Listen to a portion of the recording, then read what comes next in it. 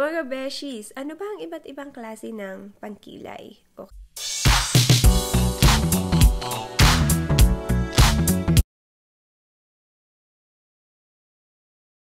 Bago magkilay, kailangan meron akong gunting na maliit. Tapos, itong buhok ko, sinusuklay ko siya.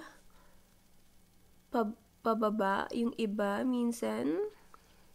Tapos, kung ano yung sobra, gugupitin ko siya sa aking outline. Ayun. Ang kilay, pag medyo sabog, mahirap i-outline. So, kailangan, ginugupit nyo yung mga sobra-sobra.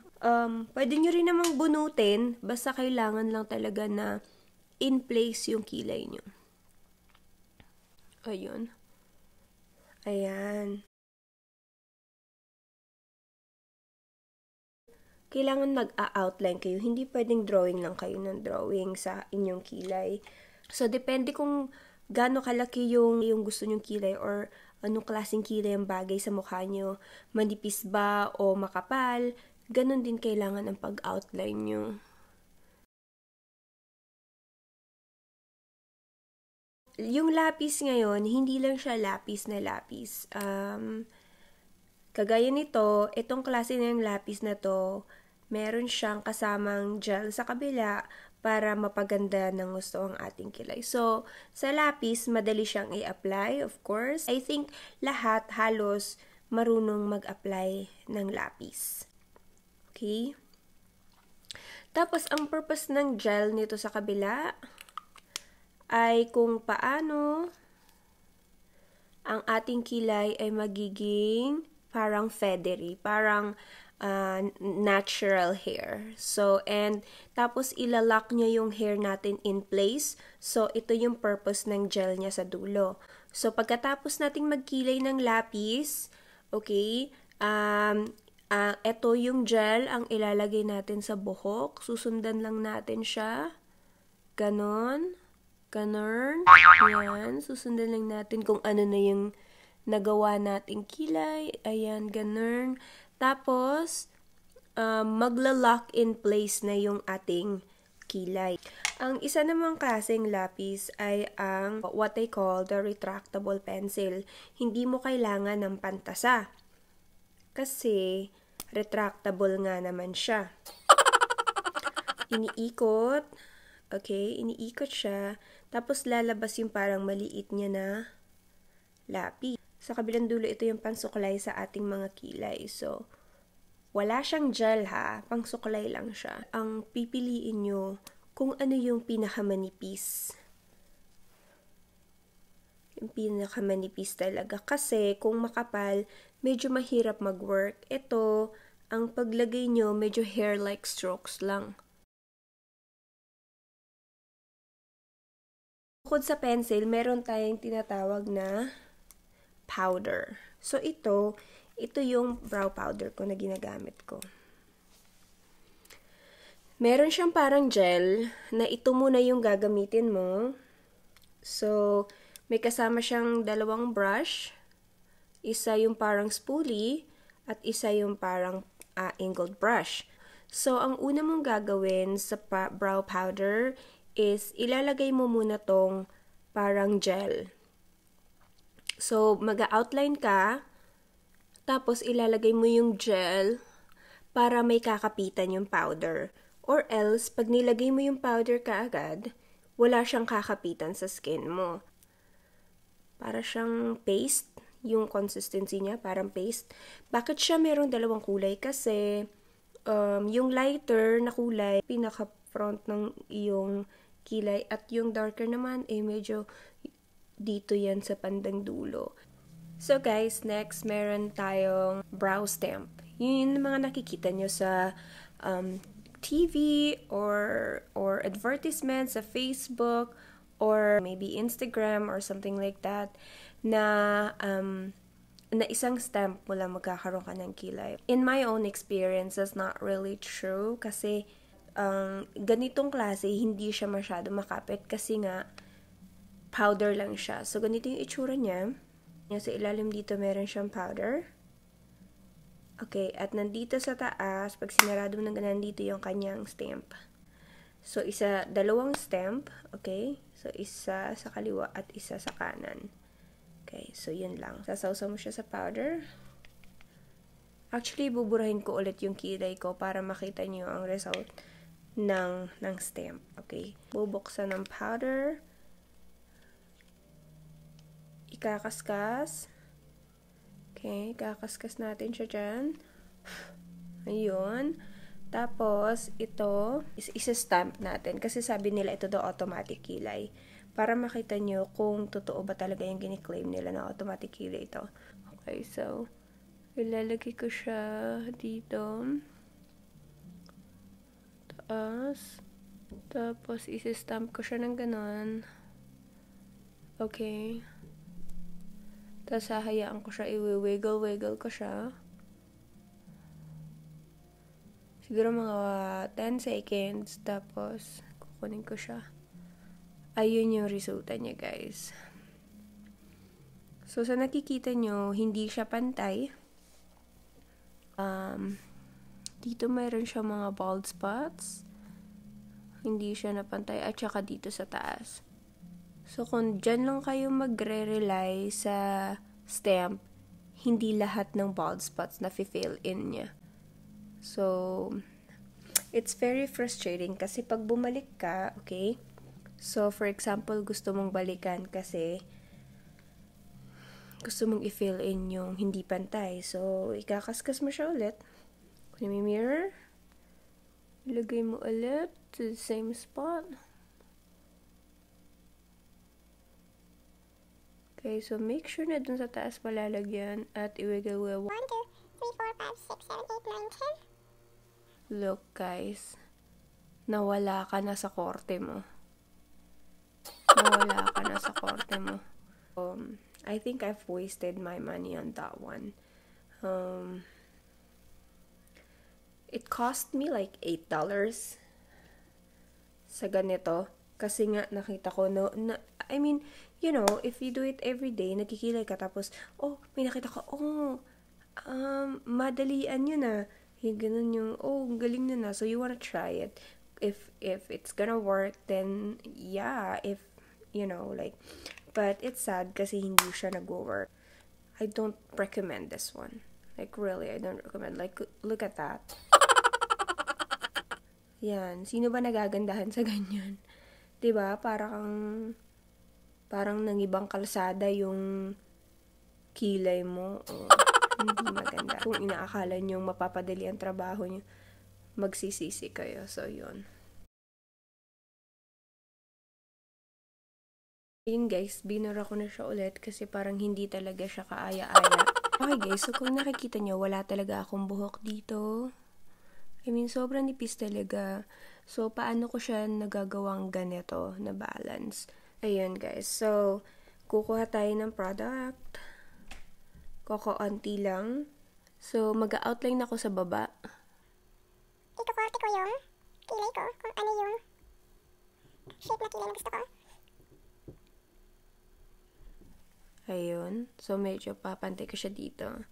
So, ang kuha, hindi sobrang dami. Kailangan konti lang. There. Sina-outline ko na yung baba. Next, i-outline ko yung taas. So, from here, since ito bald spot siya dito, pero gusto ko siyang pumatay na ganyan, magsa-start ako dito. So, manipis na part, yan. And then, I'm gonna outline that part. Diretso doon sa ating arch. So, ayan na. Right? And so, I'm gonna walk my way down.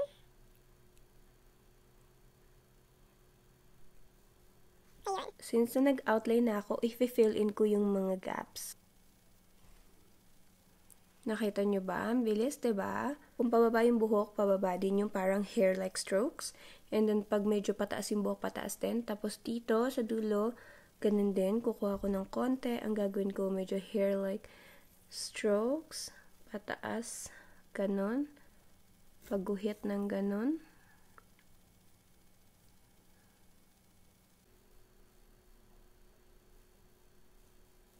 At saka kung medyo may mga apo-apo man, tatanggalin ko na rin siya later on. Pulley para brushin. Para pumantay lahat. At yun nga, kung medyo may apaw, lilinisin natin siya ng cotton swab.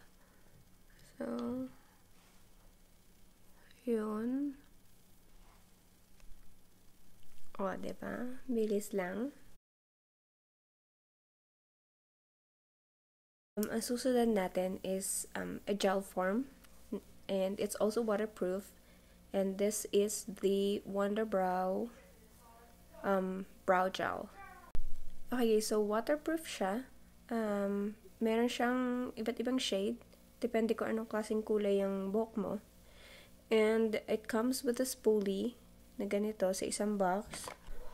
Like this. Yun. Nasa loob siya ng box na ganito. Ito yung kanyang brush that comes with it. Ito yung brush niya. Parang lip gloss. Parang lip liner brush. Pero, hindi siya maganda i-apply na ganyan lang. So, ang gagawin natin, gagamit tayo ng angled brush. So, ang gagamitin ko ay yung kasama sa L'Oreal Pomade ko na angled brush. Kukuha ko ng product. Huwag masyadong marami kasi hindi maganda pag super dami. Okay. Tapos, yun, i-apply ko siya kagaya ng pomade. Ang pag-apply medyo mabilis kasi nga, natutuyo siya kaagad.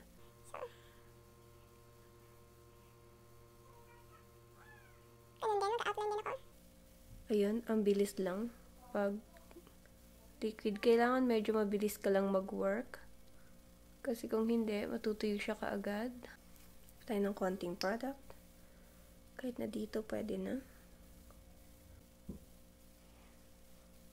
Brush up the hairs.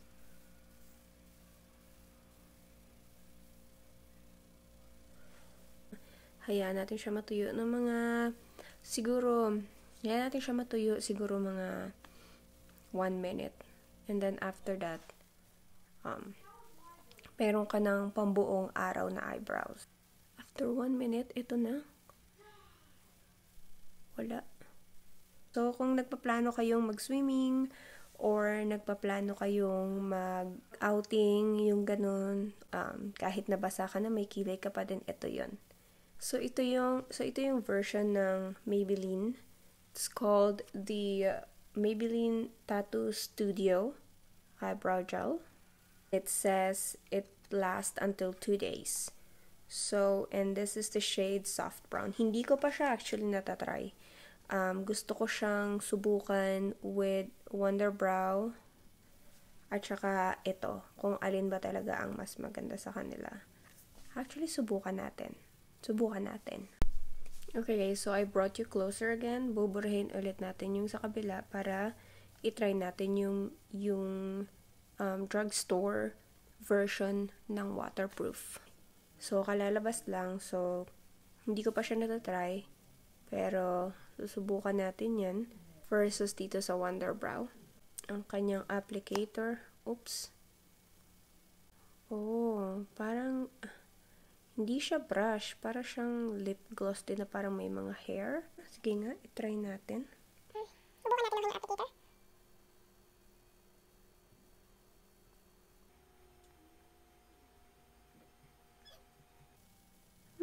Not bad. Hindi ka lang makapag-draw ng precise na line, pero not bad.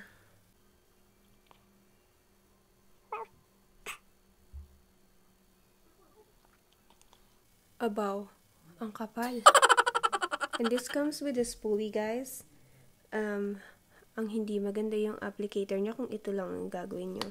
Ibabrush daw yung product para na mag-set sa iyong kilay. Ganun. Ay, hindi ganito ang shape na gusto ko. Because of the applicator na hindi maganda, hindi ko na-achieve yung shape na gusto ko. Definitely better. Mabilis lang matuyo. So, I'm gonna brush off. Meron pang bald spots. So, I'm gonna brush off some of these products. Up. Actually, mas gusto ko nga to kesa dito eh. So, mas gusto ko yung pag-apply ko dito kesa dito. Kasi ito parang ang kapal ng pagkalagay ko.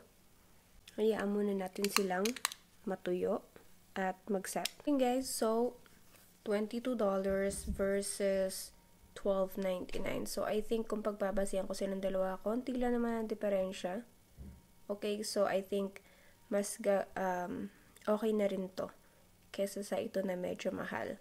Pero ito talaga medyo matapang siguro yung formula niya kasi hindi siya masyadong nagmo-move.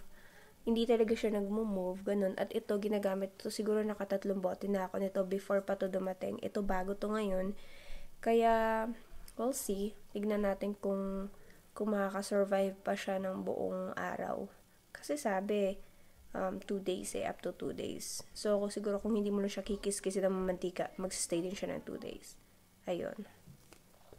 Ayun, so yun lang guys, ang ating mga eyebrow products. Sana nagustuhan nyo at sana nakakuha kayo ng idea at sana itry nyo itong mga product na to. Pero ang pinakagusto ko sa lahat, L'Oreal Brow Stylist at saka yung L'Oreal Brow Pomade. Wag to. Don't try this.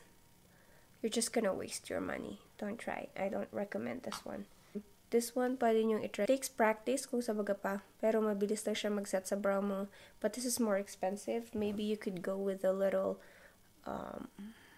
cheaper ones. So, ito. And I think this one is available in the Philippines. And di ko alam kung ito available to sa Pilipinas, ang WUNDERBROW. Of course, this one, medyo mahirap i-work on. Pang filler lang siya. So, yun lang guys. Yun lang ang topic natin for today. And thank you for watching this video. And I hope you guys have a good day. Bye-bye!